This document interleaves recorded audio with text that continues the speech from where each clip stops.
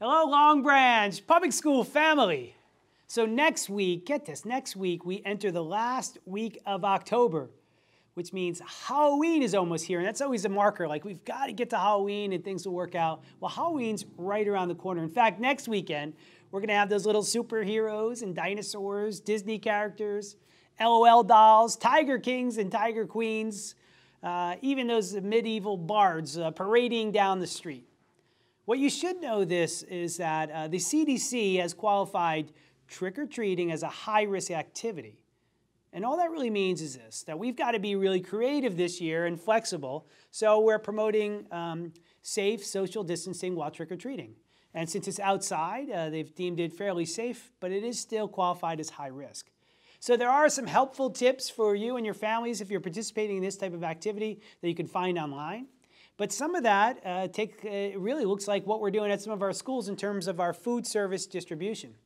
It's just setting up individual bags where people can come up, or individual pieces of candy, come up, grab, and go. A pretty simple process that we've done. And now I've seen people, as I'm researching, I've gotten really creative with it. I've seen these long candy chutes, like a PVC pipe decorated, where they're shooting candy down into the bags of trick-or-treaters. Now that's fun. Or a candy slide, where they're sliding the candy down so that kids can get it, so they can remain 6 feet away. Now we want our trick-or-treaters to have fun if they're out there, and we want them to be safe. So for the adults out there, you might want to set up shop outside, of course, if the weather's permitting. Set up a little table and a chair and set up some individual treats for kids so you don't have to keep open the door. And it's not forcing all the children to bunch up at a door and knock and be close to people opening it. Okay, so we want to make sure that our children are having fun, but also that they're very safe. And in order to be safe, the City of Long Branch officials have put a curfew in place starting on October 29th and running all the way through November 1st. So by 8 p.m. each evening, starting October 29th, everybody has to be inside until 6 a.m. So that's for our teens out there, that's mischief night and Halloween. You've got to be inside the day before that and the day after that, okay? Now next week, I'm shifting gears here. Next week is an exciting week for us. We have this modified learning schedule going on. October 26th marks the date that a full grade level will enter each building, and we are super excited about that.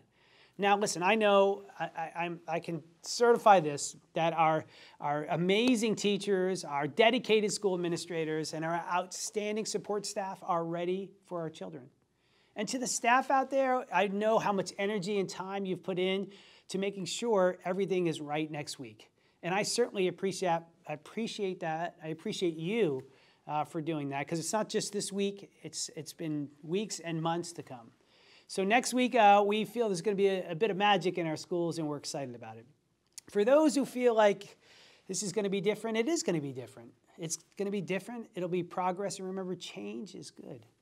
So just stick with us, and we're going to have a great time making sure that everybody's safe, responsible, and learning in schools.